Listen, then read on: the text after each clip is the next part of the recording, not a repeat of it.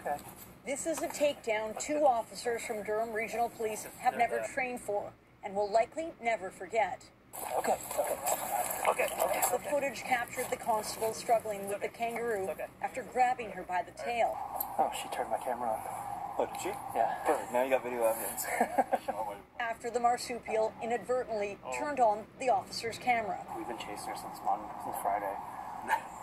We had four of us up and down Winchester Road at like 3 or 4 in the morning trying to corral her.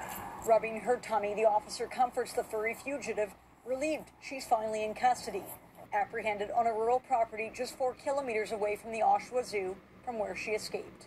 This was really a one-off experience. The red kangaroo made the jump for it around 9 Thursday night, bouncing over her handlers on a stopover on her way to Quebec. Even the park supervisor at the Oshawa Zoo tried to catch the 6-foot-tall marsupial with a net. We got to be about within 5 feet of it before it was able. And as soon as it got past us, that was it. Okay, ready?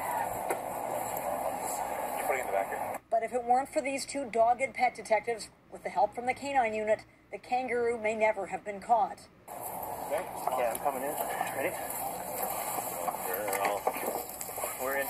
The kangaroo taken into custody without incident, loaded into a scout car before being taken back to the zoo, where she's expected to make a full recovery. Okay.